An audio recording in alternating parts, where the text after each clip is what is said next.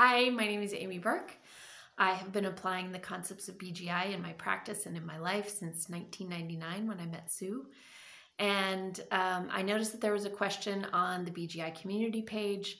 I love to get on and answer these in sort of a quick video format, and I really encourage other chiropractors to do the same so that eventually we can have a little library of people's different responses to questions that are valuable to the community. So one of the questions that I saw recently was asking about tonal chiropractic and how do you talk about using a tonal approach in chiropractic. And I just wanted to jump on this issue because it's something I feel pretty strongly about. Tonal, if we think about it, really has nothing to do with technique. And it's kind of like in the old days when we used to have two camps, and we would have a tonal camp and a structural camp and a tonal camp. And what's so silly about that is that, of course, if we're doing any type of work, understanding a tensegrity model, we are affecting the structure of the whole, no matter whether we're doing it through a soft connective tissue force application or a high velocity, low amplitude force application. So it's not about the force application that determines whether or not we're doing a structural or a tonal technique. It's about whether we're aware of the tone of the system. And so this whole division, we're so good at dividing as a profession and we're not so good at uniting. So that's why I felt compelled to get on here. I'm really interested in creating more and more unification in our profession.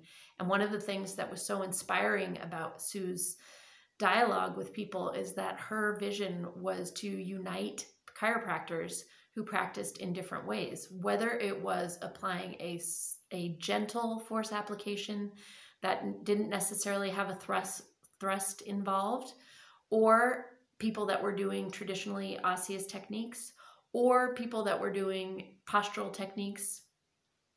So in order to, I feel like your question is one that I wouldn't really know how to answer except by saying, I don't think your question means what you think it means. And because I think what you're asking is, how do we separate out tonal techniques from structural techniques? And my answer to that would be that it is not productive to do so. And that the second somebody is aware of the frequency, resonance, and vibration of somebody's system, or of a pattern, or of a vertebra, and goes to address that with an awareness of the whole, they are applying a tonal understanding in a chiropractic adjustment, no matter what their thrust looks like or their non-thrust looks like. And I just feel like the more that we can be clear with our language and our intention, the better the outcome is, not only for the people that we're serving on the table, but also for the profession. So thank you super a lot for asking that question.